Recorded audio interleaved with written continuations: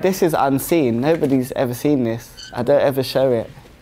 It's kind of a set of rules for what I design or how I cut. I'll read it. Static man versus man in motion, a study into movement and gesture.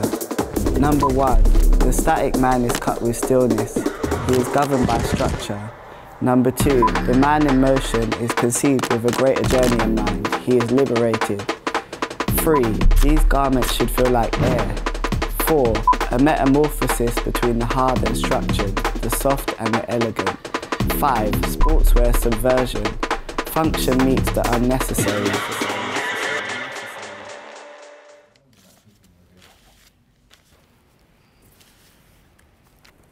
What do you need? Can you pin those together for me? Thank you. We're at Somerset House Studios, which is a kind of studio space with multidisciplinary artists. So I'm a fashion designer and a choreographer, but you have filmmakers here, you have set designers, you have photographers, you have other fashion designers. So it's a bit of a community.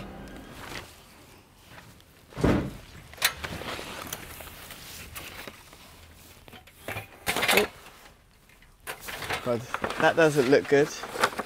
Me destroying my pattern.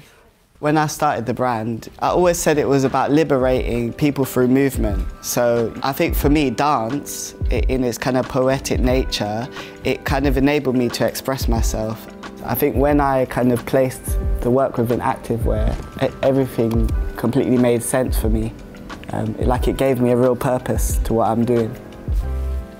So this here is like our kind of archive. So when we need to kind of think about finishes or how things should be complete, we have like a lot of garments that we reference or we look at. This is like one of my favorite pieces. We're in reference to my brother's time. And yeah, it reminds me of like me begging my mum to get me an Averex. But then I also realized that she got me a fake one. So it's quite funny. Like this is like one of my favorite pieces in the archive. Was this the fake one or was this the... No, this is the real. This is a real one. But I've got your trousers, Melat. I'm manifesting.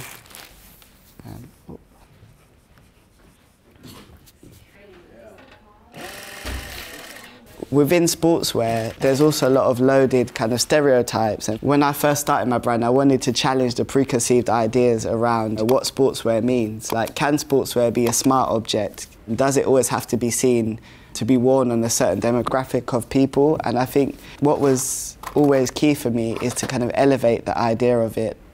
I didn't know you were Bayesian too. Yeah, well, my mum's born there. She's fully Guyanese, but she's born in Barbados. So we have to give love to Barbados as well. So that's my grandparents' flags, and then my mum's flag. It's kind of anchoring, reminds me of who I am in the studio. And then that even goes into kind of AW22 and the kind of Caribbean heritage, because growing up, you have your London idea of what it is to be Caribbean. And, you know, I grew up wearing sportswear. So what was really interesting is how you marry the two cultures together. So, for example, that jacquard there, it's like my grandparents' flag waved on a projector to kind of resemble the culture of when you go to the carnival and you wave your flag. But then it kind of comes off looking like a landscape, and that's what was really exciting about it.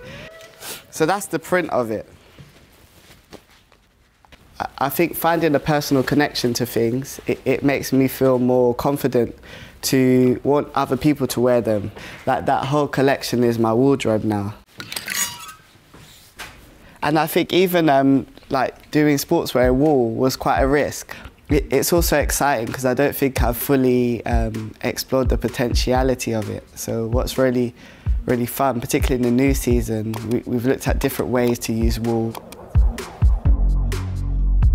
Not every man wants to wear a suit. So I think what's exciting is being able to show people new perspectives or allowing them to access a new point of view.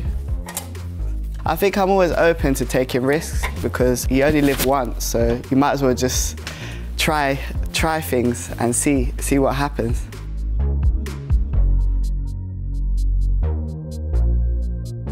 All right, I'll leave because I've just had enough. Bye.